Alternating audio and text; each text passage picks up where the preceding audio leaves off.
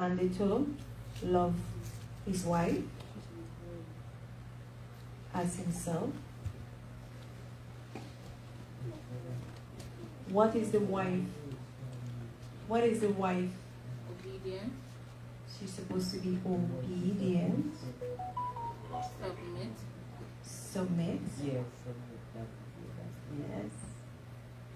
And we found this in what part of the Bible? Peter 5:6. Ephesians. Ephesians 5. Ephesians 5:22 right through. Correct? Yes. Very good. And when we were speaking about relationship, we spoke about communication, right? And we said communication had three components. Listening, Understanding and communicating. listening, talking, and understanding. So when we are communicating,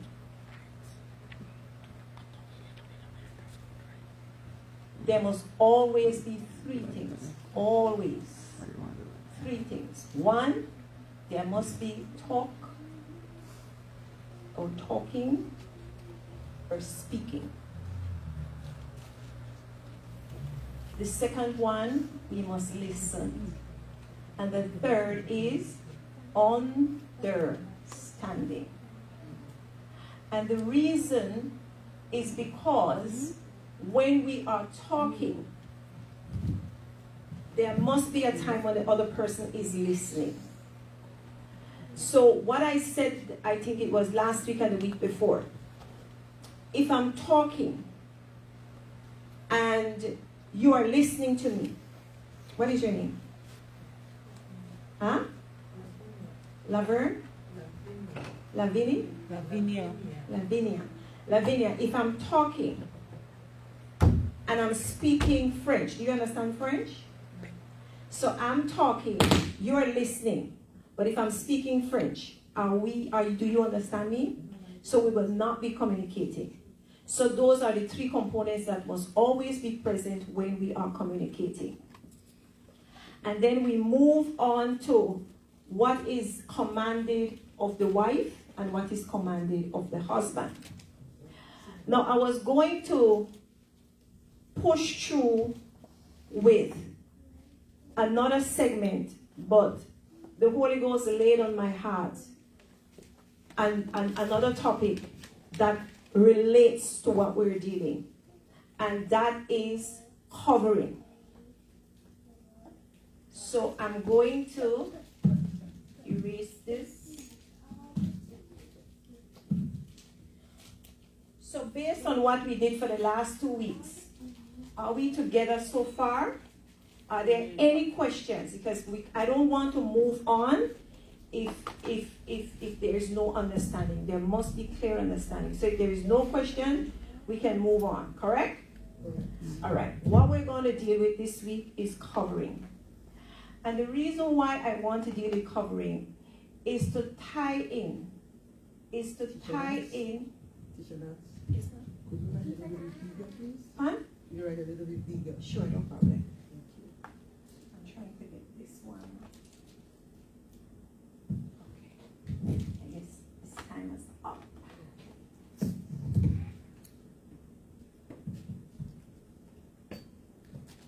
Is this good? Yes, thank you. Covering. Now, when we hear the word covering, what comes to mind? Protecting. Pardon? Protecting. Protecting.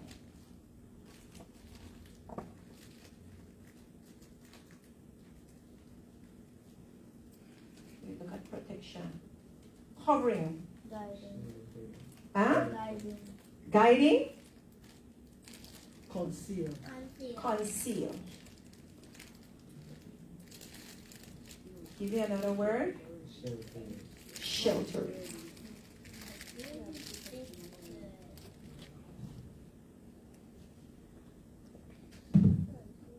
Senior Pastor, can I have your help with the Bible?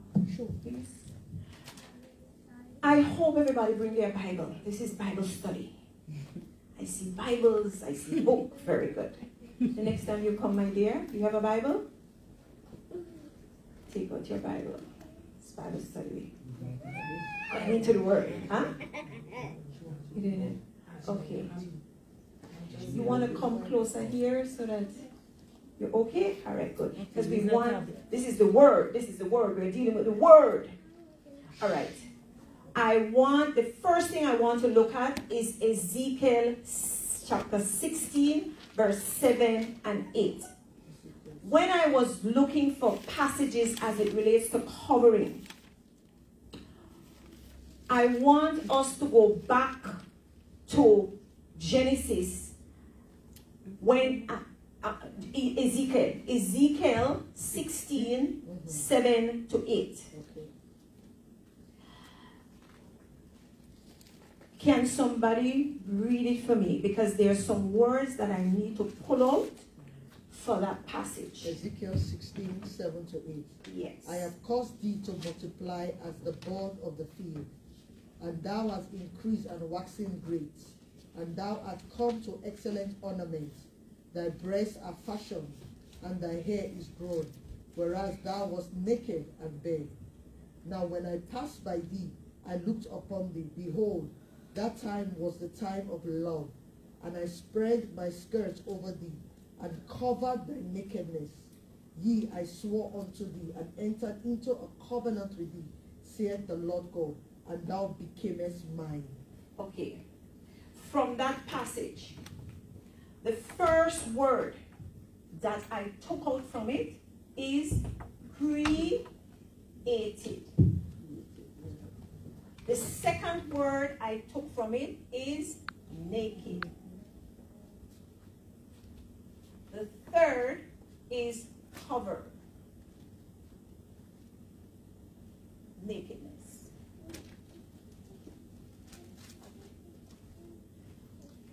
The fourth, covenant.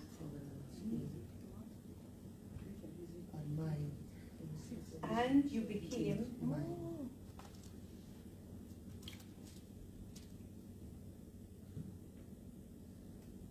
1, 2, 3, 4, 5. That's what I got from that passage.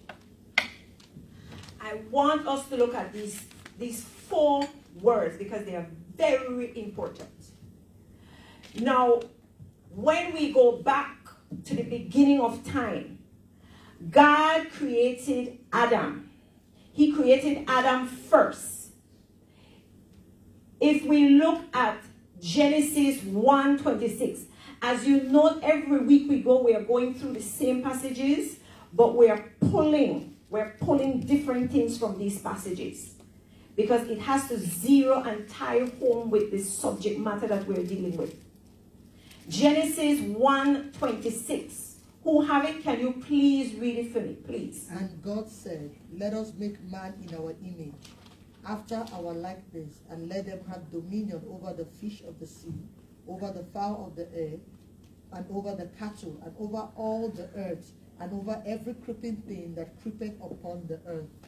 Good. Now, we see here creation. God created Adam, he created Eve. But if you go further down, who was created first? Adam was created first. Now, when God gave that commandment, further down, Adam was created, Eve was not created yet. Now, let us look at the command that God gave Adam and Eve. Let us go into further down, Genesis.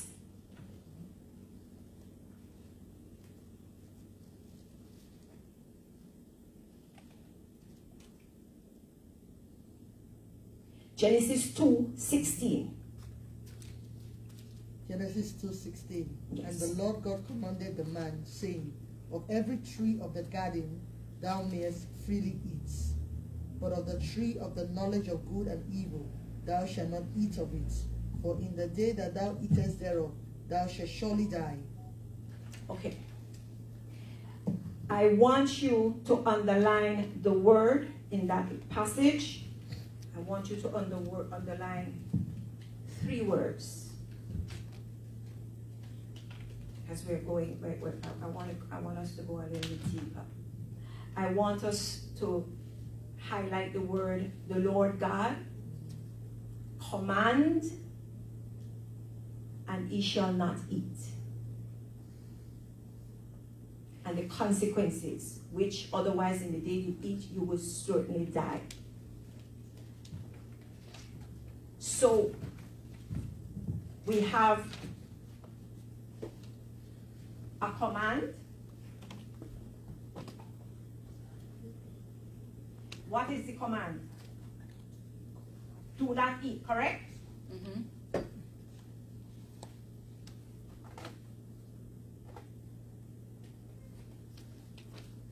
What is the consequence if you eat? Surely die. Death. Death. So we look at command. Stick a pin right there. Go back now, further up, where we have the benefit. Genesis 1:26. Let us make man. What we have? Creation, correct? Yes. What is the promise? Dominion over the earth. The promise? Dominion over the earth.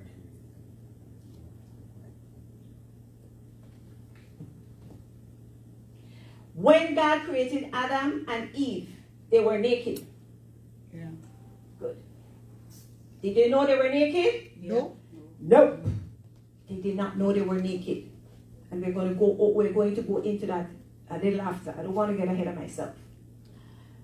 Now, when we are looking at the covering of the nakedness, we have to go into covenant. Covenant is twofold. When you're looking at a covenant, there is a thing called detriment and there is a thing called benefit. The detriment is we having to follow that commandment. The benefit is the promise. The command is the detriment because it has consequences. So whenever God makes a covenant with man, it's twofold. And there were some scholars who look at whether when Adam was told not to eat of the fruit, whether it was a covenant. Now, if you look at Hosea 6 verse 7, it speaks of a covenant. Hosea 6:7. Hosea chapter 6 verse 7. But they like men have transgressed the covenants. There have they dealt treacherously against me. Okay, which version are you reading from? The King James. King James? Mm-hmm. The Amplified says, but they, like Adam, have transgressed the covenant. There they have dealt treacherously against me. So we understand that yes, there was a covenant between man and Adam. Are we together? Yes. Now, when I look at the word covenant, basically it's saying God's make a promise to his people and requires a certain conduct from them. It involves a benefit and a detriment. Are we together? Yep. Good. Now, we're still, this is our main focus here. These elements right here.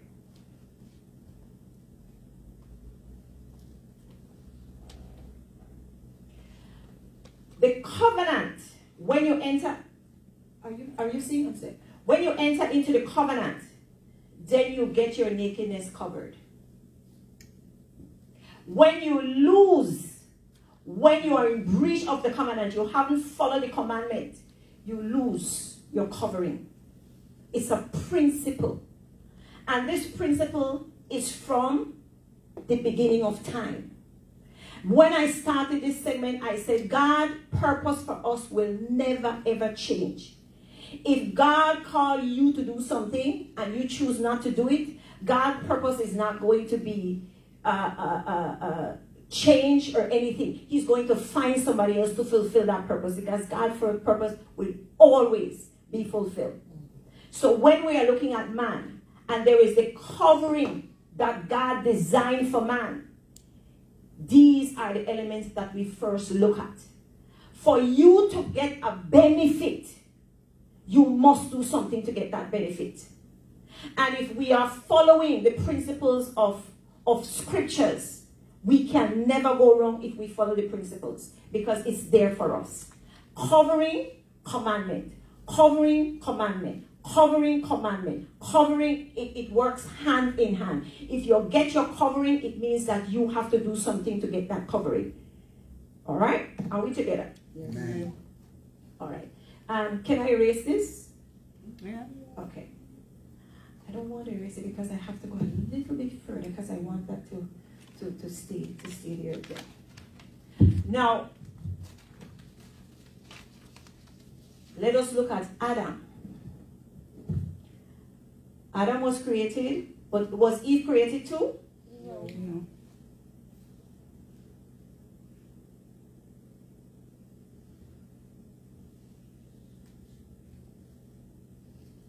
Eve was created after Adam. So the covenant was made with who? Adam. You remember when the snake came to Eve? What did Eve told the snake? What did Eve tell the serpent? What did Eve say? Eat of all the trees. They eat of all the fruits of the trees of the garden. Yeah. But of the fruits of the tree which is in the midst of the garden, God has said, you shall not eat of it, neither shall ye touch it, lest ye die. But who did God told the commandment to? Adam. He told Adam. Was Eve created yet? No. Eve was not created. So it lends to reason that Adam must have told Eve, you know, God said we don't have to do this. Because she was not given those specific commandments. If you read the word, Eve was created later on. So it stands to reason that when God gave Adam the commandment, Eve was told later on of what she was not supposed to do.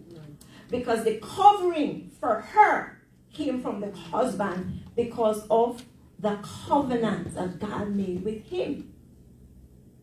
So it is the husband that gives the covering for the wives. And it starts from Adam and Eve. But they were physically naked. Physically. But they didn't know. Spiritually, were they naked?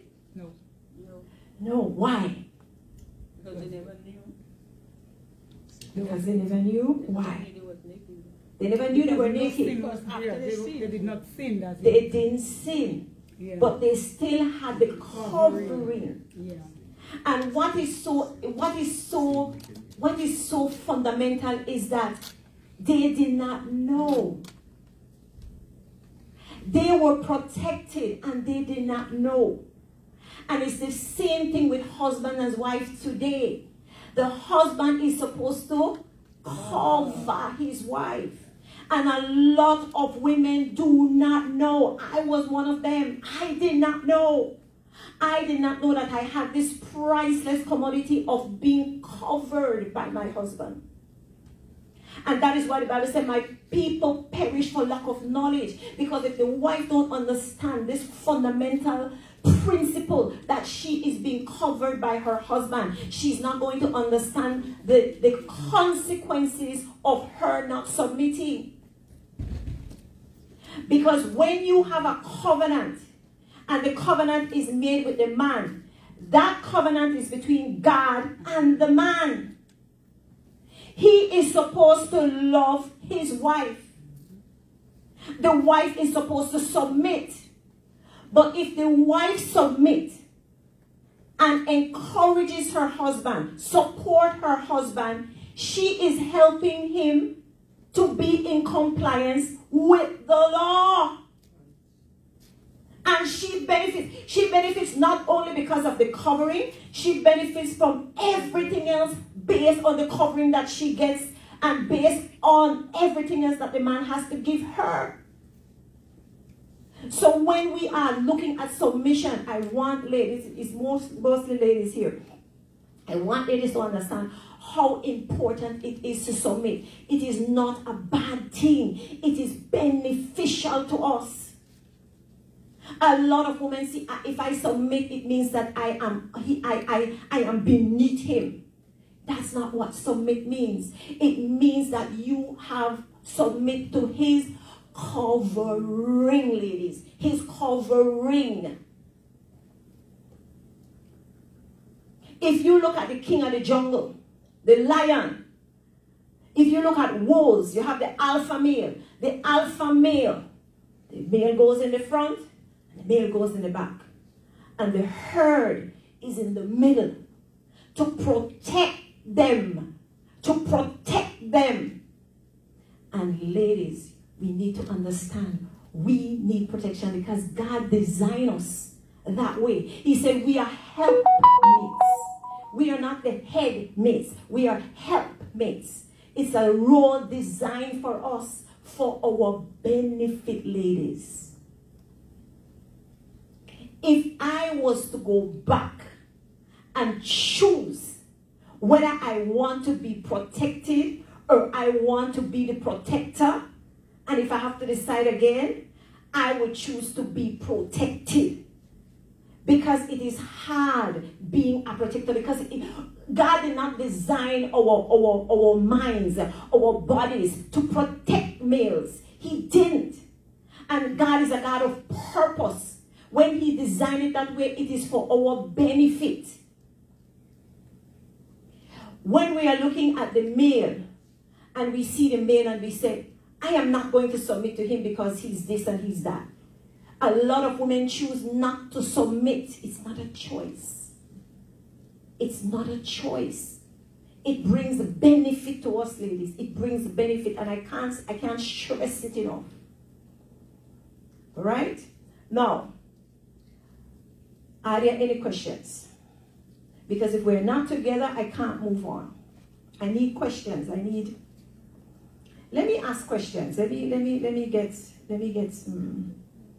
Miss Angela, Sister Angela, what do you believe would be the benefits of being protected as a wife?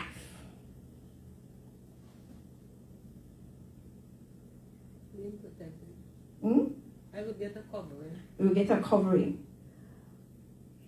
When you look at covering, what comes to mind for you?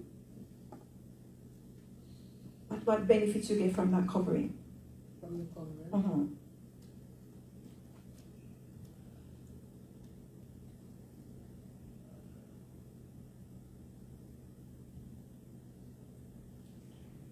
Respect. Respect. What else?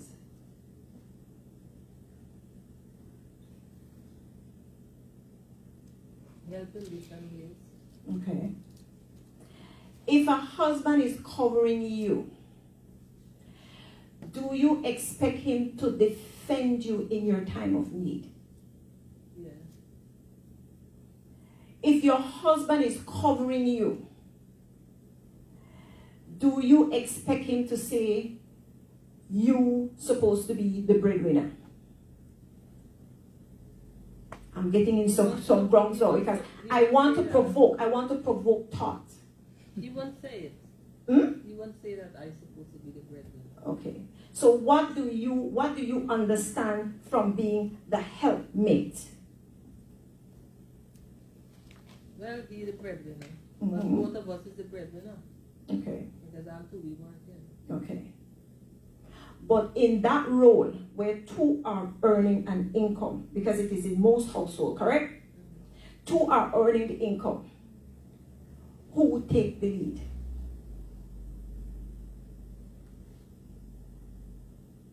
They said the man's supposed to take the lead. The man should take the lead. But sometimes the woman can lead in certain things. You know? That's not what People the always say scriptures. the man take the lead, but sometimes the man is got to listen to the woman too. Because sometimes the woman might be right, she might be more spiritual than the man. You understand? Remember, when you walk down the aisle, and I think Senior Pastor said it last week when we talked about covering. When you walk down the aisle, and this is where a lot of women are having a difficult time with, you make him your Lord. The Bible said he is your head in all things, not some, all things. Because if you change the script and you say in some things, I'm going to be the head, then you are changing that covenant. The covenant that he have with God. And it is because of that covenant, because he's complying with the covenant, that gives you the covering. So when women do not submit, it makes it harder for the man to keep in compliance with his commandment. I know you don't agree. No, because I mean you're gonna say you're calling your husband Lord. I'm saying, when you get married, he becomes the Lord over your life. And that is why so many problems. I know I was there. My dear, I was there. And that's why I'm led by the Holy Ghost to teach this. Let me interject quickly. The word Lord means that you are in charge, right? So if I'm in charge of my home, that means I am the Lord in that home. I am the king in that home. So regardless, because when Jesus sent out the man to deal with the wife, he didn't say go. He never said he that findeth a woman.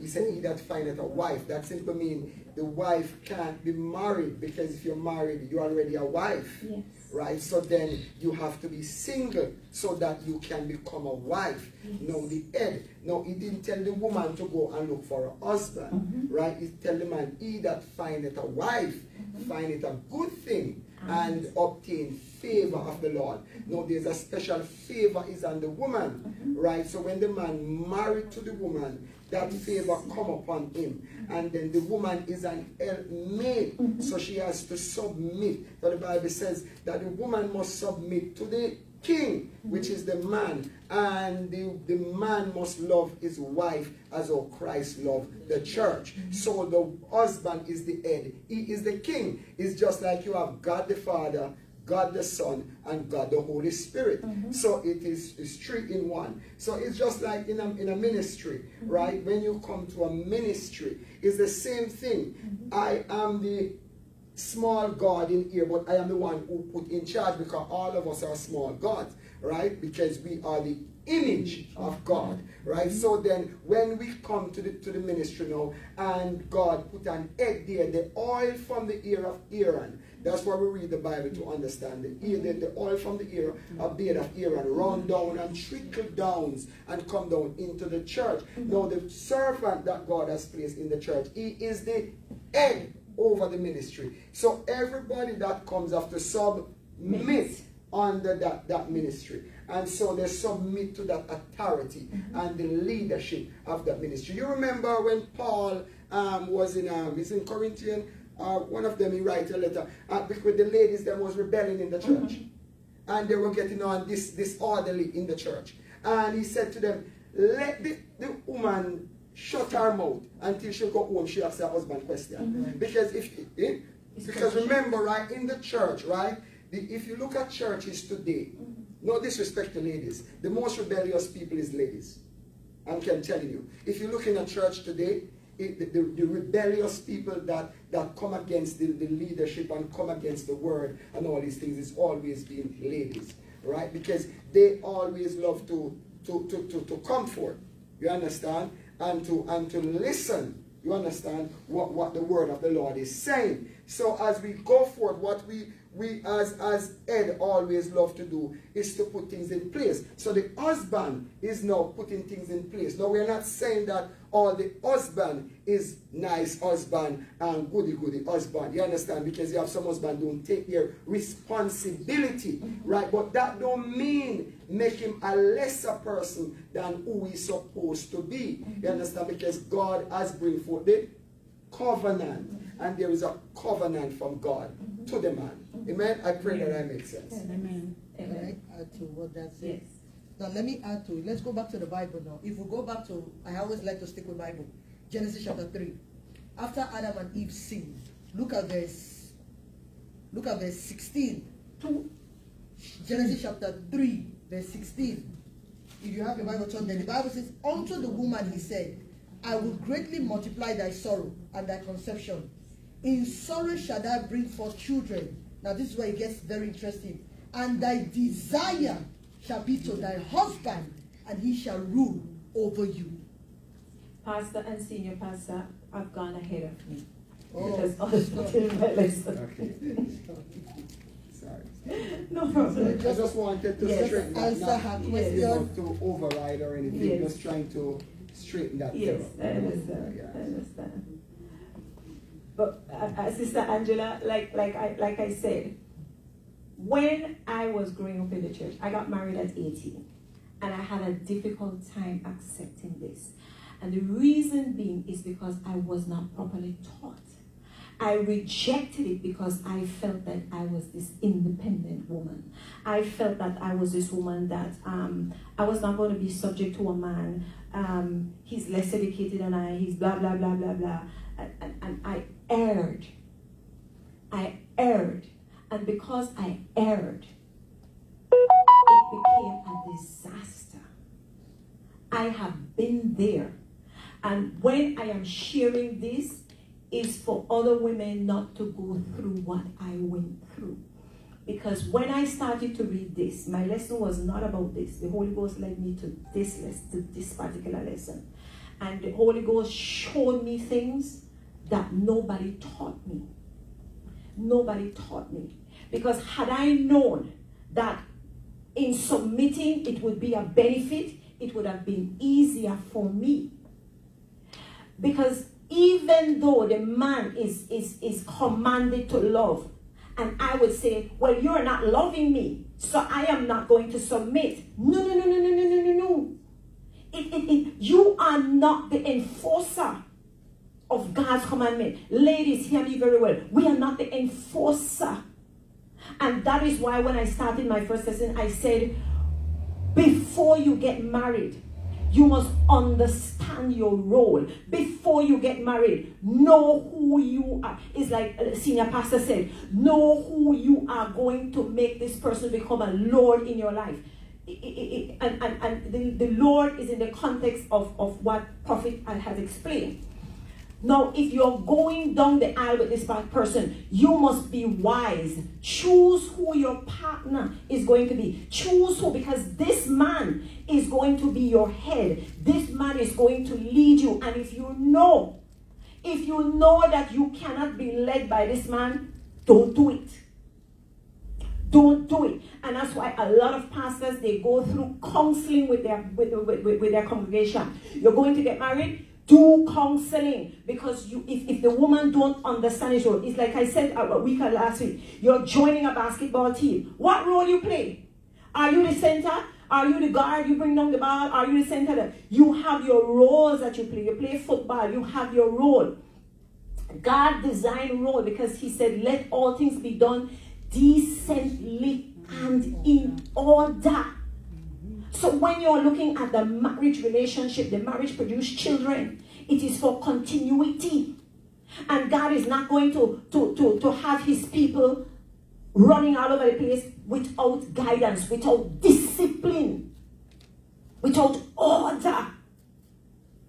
So when, ladies, whenever you're contemplating, you want to, do you see this person leading you? Do you really see this person being your head in not one, not two, in all things. That is a decision that you make, because nobody will force you to get married. When you look at the definition of marriage, it is a union in law. It is a union between a man and a woman for life, to the exclusion of all others. And it comes right down to what the Bible says. The man leave his mother and father and cleave unto his wife. When you look at the legal definition, to the exclusion of all others, just like the Bible. Because the Bible is our foundation from which we get our principles to live by, so that everything will be done decently and in order. Are we together? Yes. Thank you. So I hope that that has been cleared up. Now, when we look at the disobedience of Eve, when Eve disobeyed, she was tempted, but the order of the man and wife was for who to be the head? Who was to be the head? Adam. Because Adam was supposed to protect Eve, and he did not protect Eve. But Eve did not submit to Adam, because if Eve had submitted to Adam, she would have gone to her husband and said, you know, the devil, the snake come and tempt me. What she could say? Look, me coming back. I'm going to consult with my husband, because he is my Lord. He is my head. He is my covering. He is my leader. I'm not going to make any decision without my husband. Her role is to submit. Her role was to submit. Adam's role was to lead because of the covenant. Adam chose to not lead. Adam chose to not lead Eve. Eve led Adam. What did Eve do? She saw the fruit was good. She did not even consult her husband. She went and she ate. And she not only ate, she gave him, who knew that he was not to eat. And he was the head. That is why the consequences. When God started to mete out punishment, he said to the snake, oh, you did this? The woman, oh, you did this? Your husband, because of what you did, he will be ruled. He will rule over you. That's where the head come in. That's where the head come in. So when we look and we say, oh, I have to submit because of, it is a principle. It is a principle. I'm going to tell you the truth. I did not agree with it. And I erred. I erred because it is not for me. I have no authority to disagree with God's word. That authority was not vested in me. It wasn't. And I erred. And I paid deeply for my mistake. And the last thing I want is for women that I see that are single, or women that are married, that are erring or going into error. My function, my role here is for you to know the word.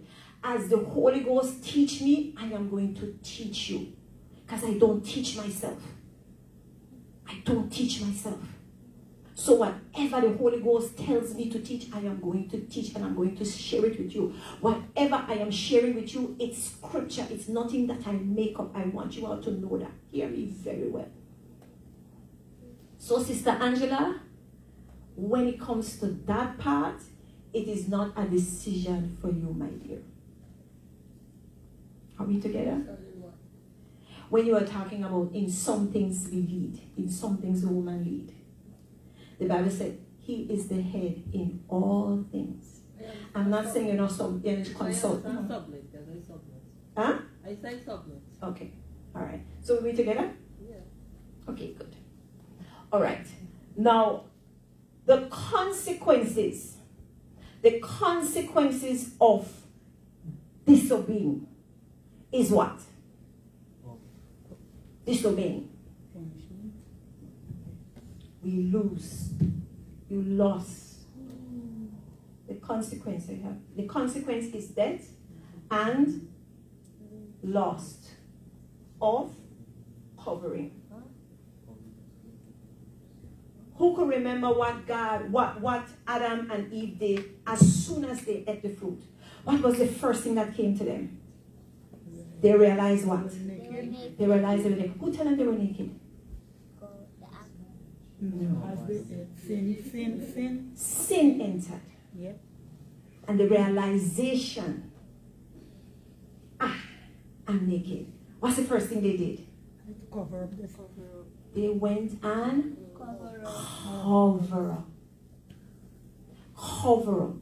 Because they were naked. And I'm looking at physical nakedness. And I'm looking at spiritual nakedness. That's the consequences. So when there is no submission, and the husband will lose his covering, who get naked? The man get naked and the woman get naked. You see why it's important to submit? I didn't know. Ladies, do we want the covering? Do we have to pay for it? Do we have to pay for it? Do we have to pay for it? No. We don't have to pay for it. Our husbands give it to us. And all we need to do is to support, submit, so that it is easier for him. Amen. Can I interject again? Yes. There was a lady, there was a pastor. She had he had his wife.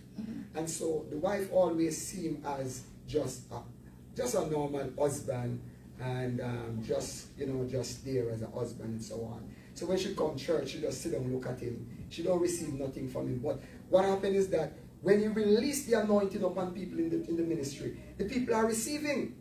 And she there just going through her old days and going through her old days, and one day she got to the Holy Ghost and asked the Holy Ghost, but why my husband has been blessing everybody in the church? And everybody has been blessing, getting job and getting this and getting that. And I'm just here, just a normal wife. And the Holy Ghost whispered to her and tell her, I said, listen to me. It's because you don't recognize him as your Lord. You don't recognize him as your king. You don't recognize him as a man of God. What you need to do is go home and go serve him as a man of God. And the blessing will come upon you. And she go home. And she go in the kitchen and she cook. And she makes some nice dinner. You know when some people are come at your yard for visit, and you take out the oldies of all these big plate, them the nice ones, them when not even your husband eat out that. You understand? And she make up him stuff nicely, man. And when he come home, she serve him with honor. And so the husband, Frank, and the husband was saying, why all of these dishes and all of these nice things and have been treated so nice? And the wife got up on her knee in front of the husband right there and said, listen to me. This time, you are not just my husband, but you are my king. You are my priest. Amen. You are my Lord. And you are the man of God over my life. You are my father.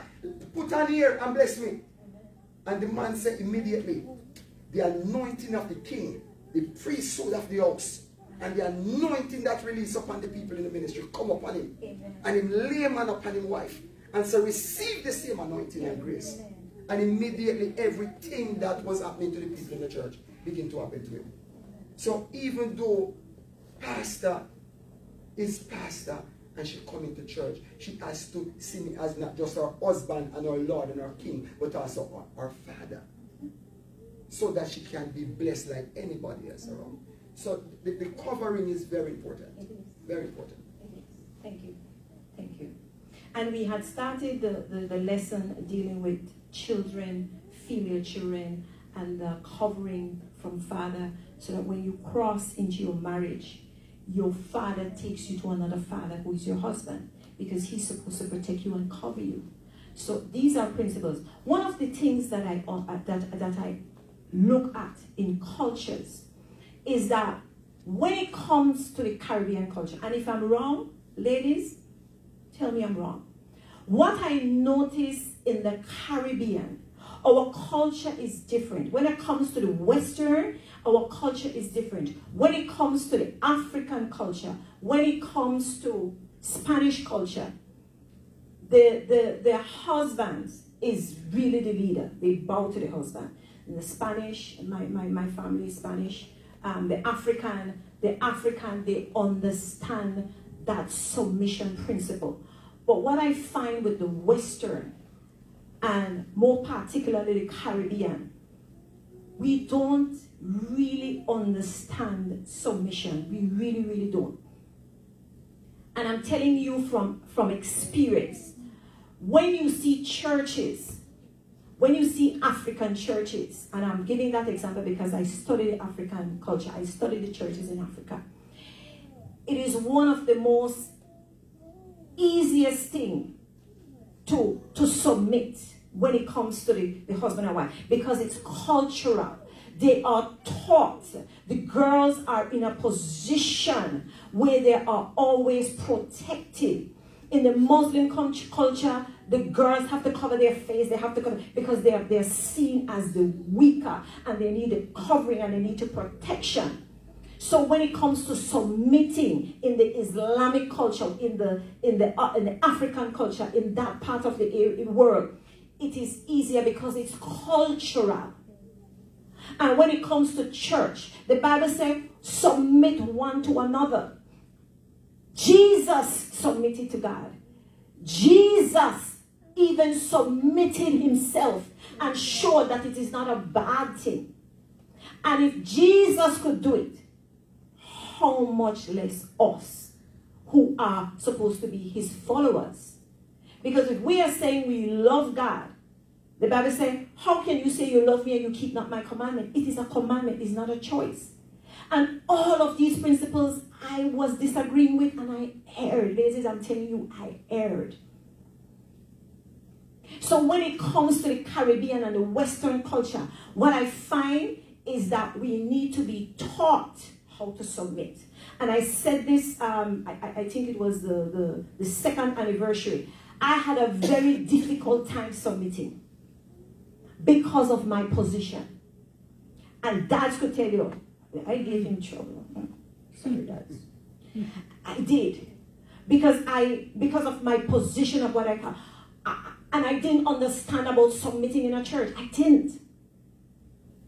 Until I was taught, if you want the anointing to flow on your life, if you want to see the manifestation of that anointing, it means that you have to submit. And when you submit, you're also submitting to God.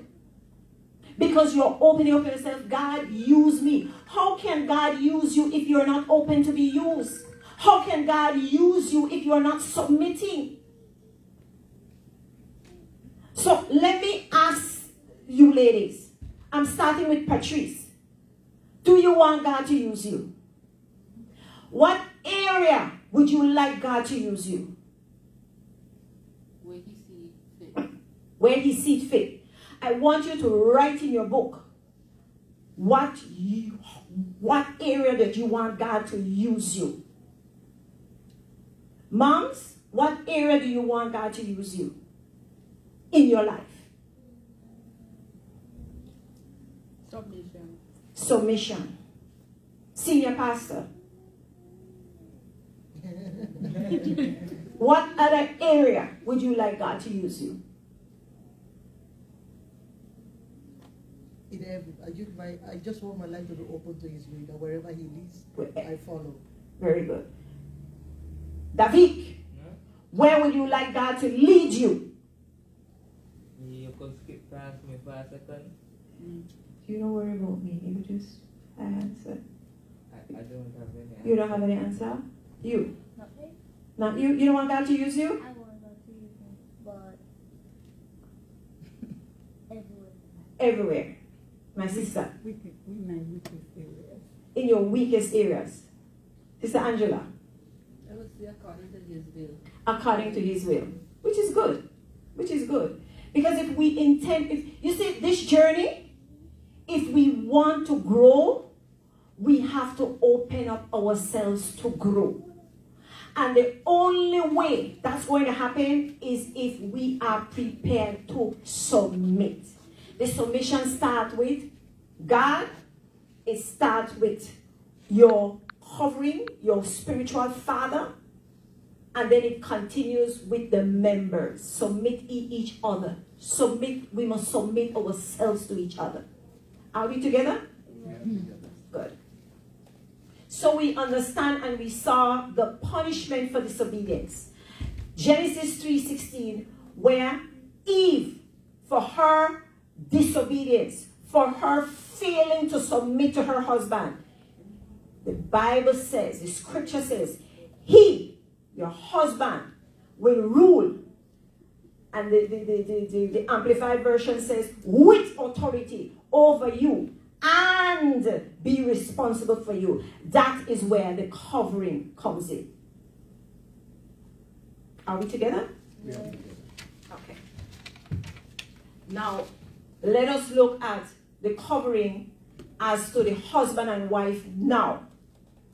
Now, we're not looking at, we won't go to Genesis because the commandment is for the man now to love his wife in Ephesians. That is his command. And that command also comes with a promise.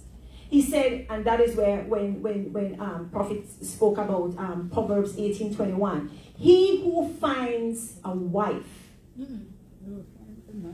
he who finds a wife, somebody finish it for me because it's a passage that we always speak about. Find it. He that findeth a wife, findeth a good thing, and And obtain favor of the Lord. And obtain. What is that word favor? Anybody know what that means? Blessings? Benefits. Benefits? I look up the word favor. It said God, it is God giving the ability to do something which is humanly impossible for us to do. So, the woman come with a gift, right or wrong? Yes. It come with a thing called favor. Yep. Who gets it? Amen. Who gets this favor? We? Yes. No. Man. The man gets the favor. He Yep. obtains. Obtains means you get, you take. It is yours. You obtain. The man obtains the favor. So when the woman is walking down the aisle, what is she walking with? We're walking with favor. Yep. We're walking with favor. That's a benefit. And if the man is walking with favor, I say it stands to reason that it is easy for him to love his wife as Christ loved the church. Because the favor gives him the capacity to follow and abide by the commandment. Ephesians 5:23 speaks to the husband being the head. That is never going to change. Ladies, it is never going to change. The wife is to submit to the husband. That is never going to change. If we look at 1 Peter, and this is the last passage I'm going to read. 1 Peter 3:17. The last part of it. It says, in the same way you husband live with your wife in an understanding way, with great gentleness and tact, and with an intelligent regard for the marriage relationship, as with somebody physically weaker, since she is a woman. The husband is to show her honor. Patrice, you had asked this question last week. The husband is to show her honor and respect as a fellow heir of the grace of life, so that your prayers will not be hindered and your prayers will be effective. So when God have a purpose for us, it is for our own good. Wives, if you submit, you allow your husband to be obedient. your husband is obedient, it is easier for him to follow God's commandment so that he's not in breach of the covenant. Because if he's breached the covenant, you, the wife, lose out. He, the husband, lose out. So it's a win-win if women learn how to submit. And Sister Angela is smiling. Yeah, because what happened, right? If for example, I talk this scripture with my husband, I would tell you, okay, well, the man would be like the Lord, and he'd say, no, you don't want to be no Lord. You only one Lord, one God. So you don't want to be that. But the husband and respect, no problem with that. But the Lord part. Does he know the scripture? Where it come from? But he just maybe don't understand. That's why I said some things the woman might understand certain things more spiritual than the man. You more know it's spiritual. So you bring him to Bible class. You bring him. And then we can reason together. Because whatever I am teaching, it will always come from the scripture. I will never deviate. But excuse me, it's there in the scripture where it says about Abraham, our Lord. Yes. It's in Ephesians. Yeah. It's in Ephesians 5. Also, there's a scripture that speaks about, I don't know if babes could find that scripture. I love to give Bible, and the reason why I love to give Bible, because Bible answer all my questions and tell me what is right. Amen? So I always love to go to scriptures. There's a scripture that says that if the husband is in a fault or the unbelieving husband, then the husband, the wife, can sanctify and save the husband, the unbelieving husband. Yeah, that means she have put him in a position. What the Bible is actually saying is that it's the First wife Peter. must become a prayer warrior. It's First Peter. Or she be the leader spiritually. No, she's not. She's not a leader spiritually. Because she's trying to help you spiritually. No, because you remember, and two shall become one. That means when you're helping him, you're helping yourself. Yeah. That simply means when you are praying, you are not just praying for him as a husband, you are praying for yourself. For the Bible said, build up yourself in your holy faith. So by the time you start to pray for him, what you are doing is fattening up your spirit and boosting up yourself and climb higher in God. That is what exactly the scripture is referring to. And so you're not just building a husband, you are building yourself. Because the best way how to build yourself is to push your husband. That's one of the best ways to build yourself. And another thing too, I guess, because she was saying when she having Bible study with her husband, the Lord thing. I guess he doesn't understand the concept of it. Right. That's why he's kind of, okay, we know that there's only one Lord, one God and Father. But probably he doesn't understand it in the concept of the institution of marriage. I think that's where he needs to understand the concept of the Lordship. Yes. Because I think he's taking the literal meaning of Lord, not it, and the literal meaning of Lord God, but not in the office of marriage, where the Lordship come in as the head. Because it is saying you are the head, you are leading me. And the passage is 1 Peter 3:1, where he said, in the same way you wives be submitted to your own husband. Subordinate, not as inferior, but out of respect for the responsibilities entrusted to the husband and their accountability to God, because the husband is accountable to God. He said, and so partnering with them so that even if some, the men, do not obey the word of God, they may be won over to Christ without discussion by the godly lives of their wives. And then verse 5, it says, for in this way, in former times, the holy women who hoped in God used to adorn themselves, being submissive to their own husband and adapting themselves to them. Just, verse 6, just as Sarah obeyed Abraham, following him and having regard for him as the head of their house, calling him Lord. And then there is an asterisk for the word Lord. So it's used in that context, like Pastor was saying. So when we study the Bible, when I start studying the Bible, I had my King James Version. and then I had the Amplified. What the Amplified does is to help you. It amplifies the meaning, so it makes it easier for you to study. So when you're studying the Bible, you ask the Holy Ghost to guide you, and the Holy Ghost is going to guide you. He's going to push, he's going to show, he's going to, if you want to go deep, the Holy Ghost is going to go, he's going to carry you deep. But you have to want it. You have to open up yourself to it. Bible's sweet, oh. It's sweet, oh. And it's sweeter when the Holy Ghost whisper to you and say, God of this passage, God of it. It's sweeter. And the presence of the Lord, it makes it so sweeter when you're studying the Bible.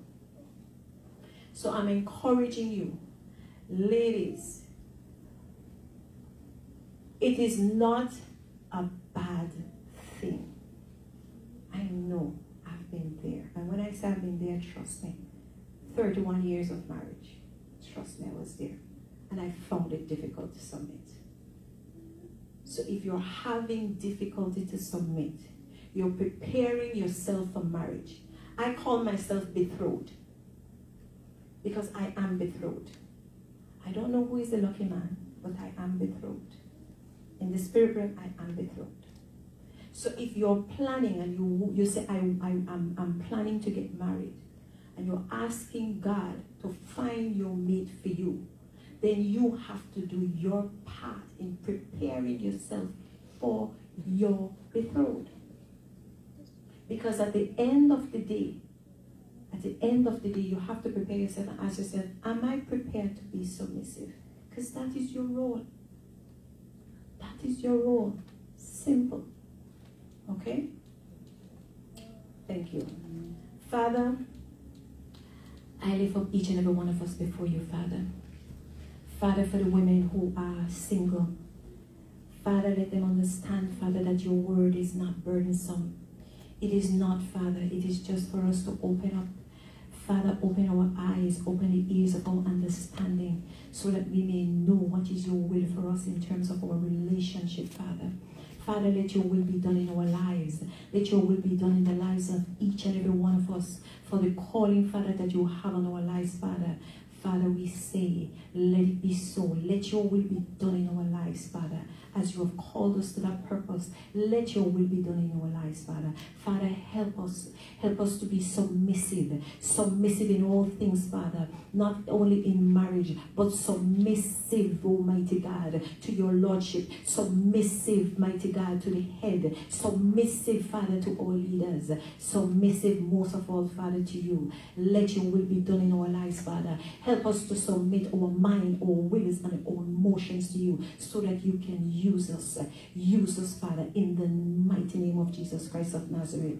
Thank you, Father, for your word. In Jesus' name, amen. Amen. Amen. Glory to God. It is well, it is well, it is well. I want to let's give a clap for the teacher. Amen. Amen. Amen. The teacher has given us some good word. Amen.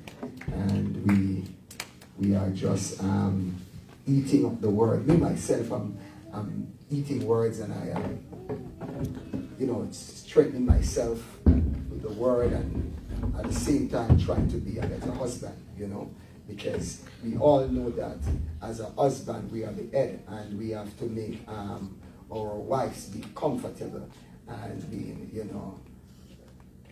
just being happy all the time.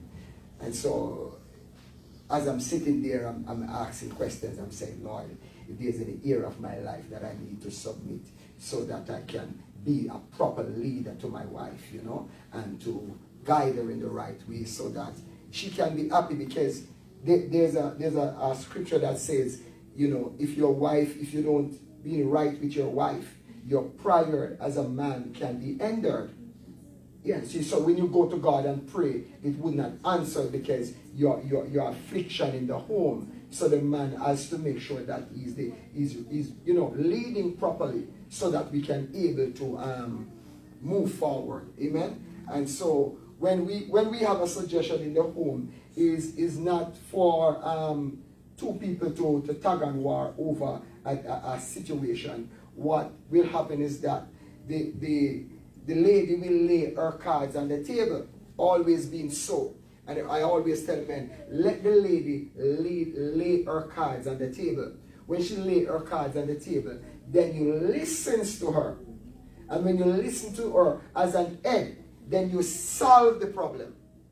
And then when you solve the problem, then when your issue now need to be dealt with, you try to find a right place, you know, over 2 cups of tea, you know, a little rose, and have fun, you know, and then you let you know that, how am I doing, you know? I know that you discussed something, and I've been trying my best to lead properly so that you can be happy. Are you looking at how I'm moving? Am I developing a new attitude? How do I, you know, you ask your wife, you know, all these things and so on. And because what the leader is doing is summarizing her information to see if she's satisfied.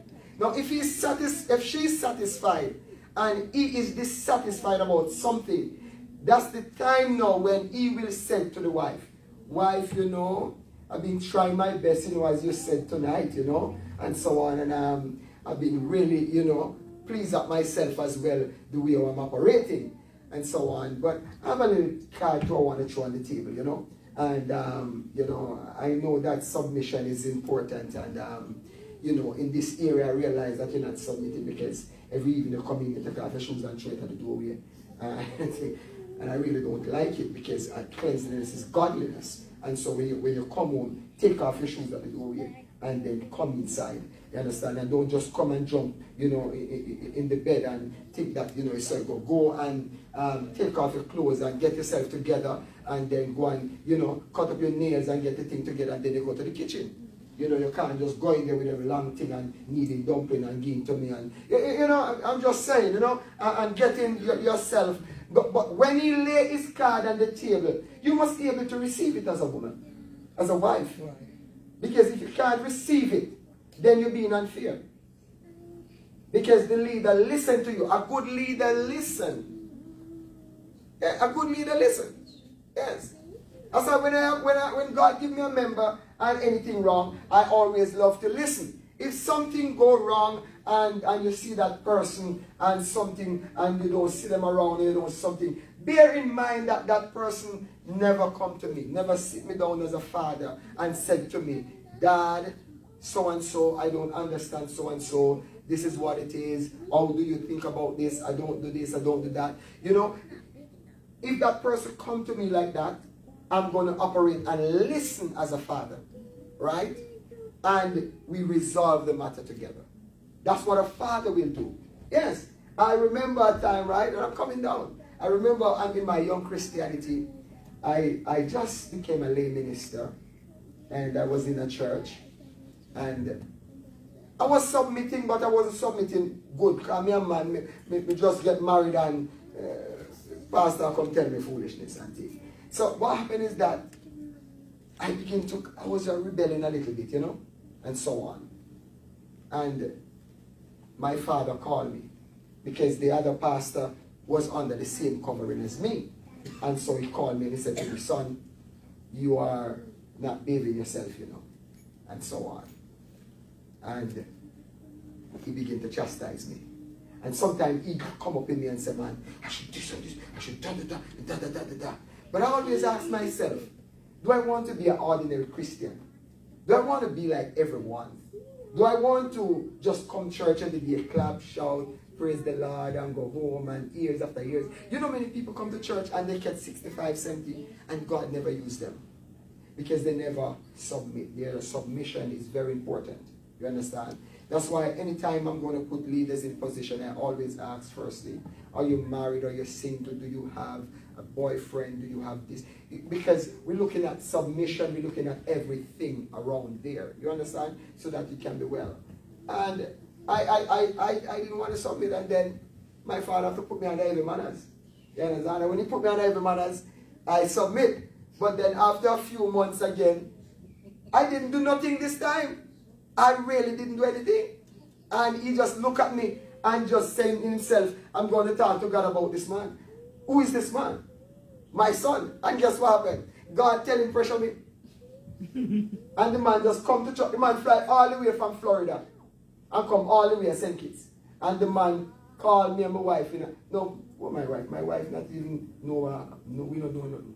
And said, the two of you, when you come to church on Sunday, sitting at the middle, Sister Angela. So he said to me. And I have to sit in the middle for 1 year under submission. 1 year I submit. And I could never forget, there was a big crusade in St. Kitts with about 3,000-4,000 people under the tent. And he called me up.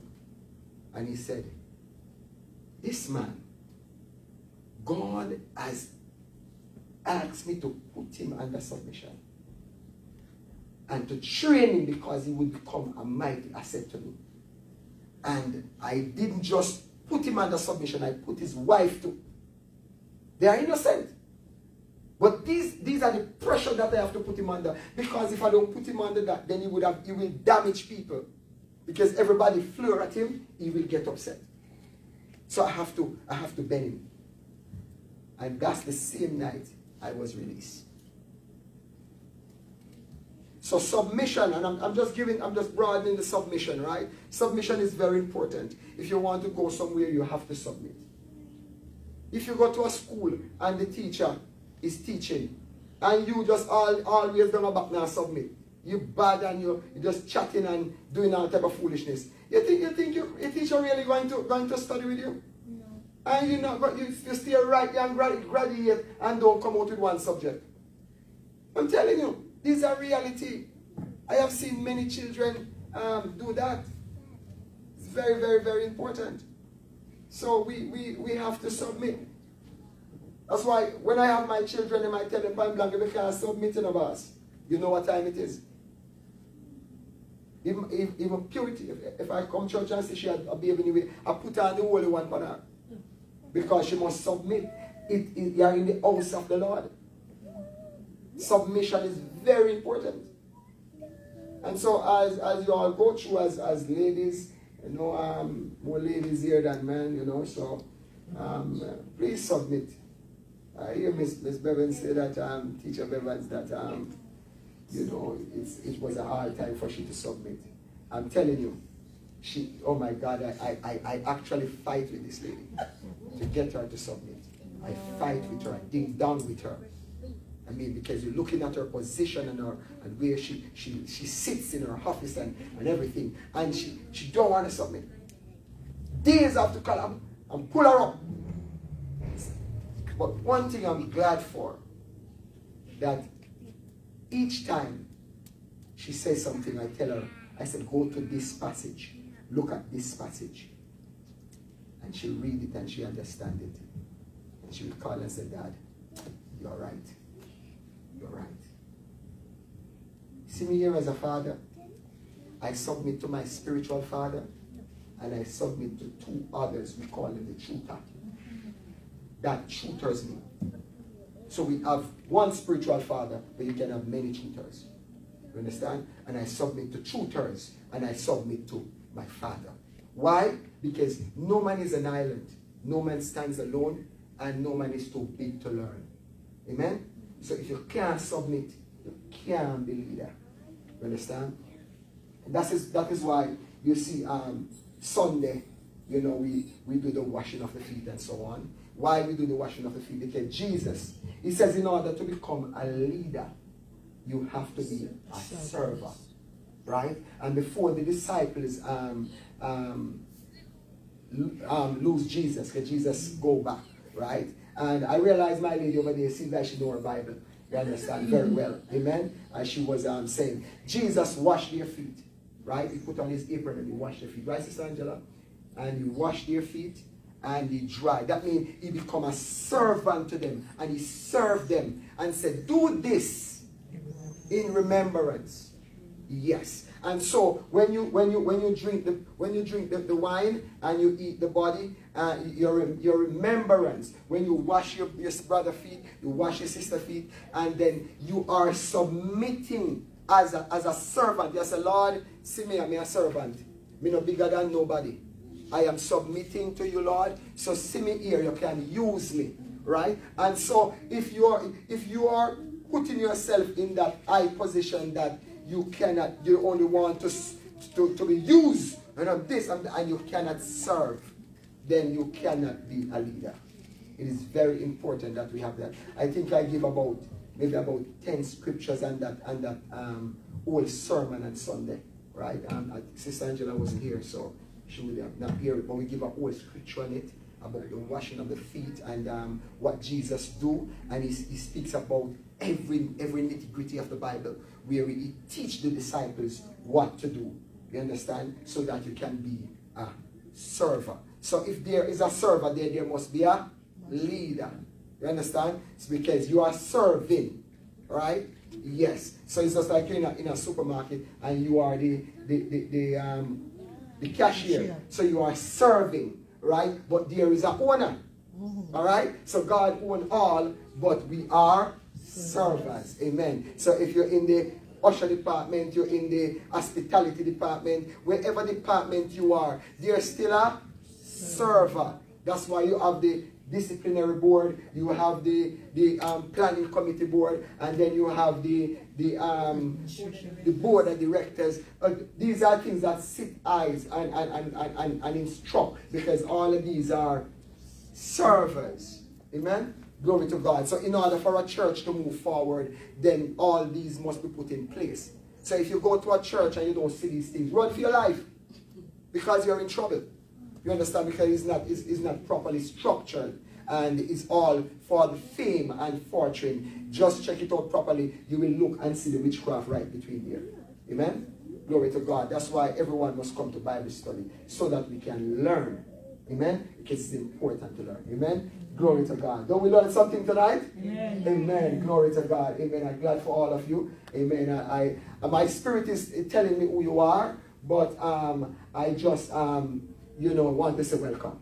Amen. Amen. Glory to God. Amen. And God will do what he has to do. Amen. Because he's a great God, and he is a God that answers and answers in the right time and due time. Amen. Glory to God. And once we believe in God, then all things are possible. Amen. It's a lot of things. I have seen some things that is in the word of the Lord, and sometimes when I see it, I wonder, Do you know that in the Bible, there's a scripture that says, love worketh no ill to his neighbor. Therefore, love is the fulfillment of the law. Yes. That's another case. I mean, we have to study, because if we don't study, and if we go out on the street and we get involved in another doctrine, and so because we don't know the word, we get carried away and doctrinized by demonic forces. There are many people I see get indoctrinated, and they indoctrinated and they move away. You understand? And they've been deceived by the plot of the enemy.